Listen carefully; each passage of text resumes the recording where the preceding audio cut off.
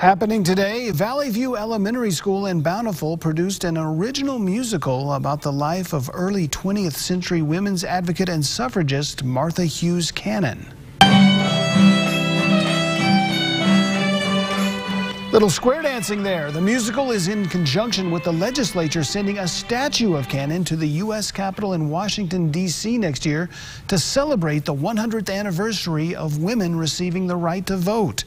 About 150 students from kindergarten through 6th grade auditioned and practiced for several months to put on this play. So we conceived of the idea for the musical almost a full year ago. We held auditions last fall. We started practicing with lead roles in December, and then from just after Christmas break until now, we've been practicing like crazy with our kids. Because so many students wanted a part, the musical was divided into two different casts, and both of them performed today.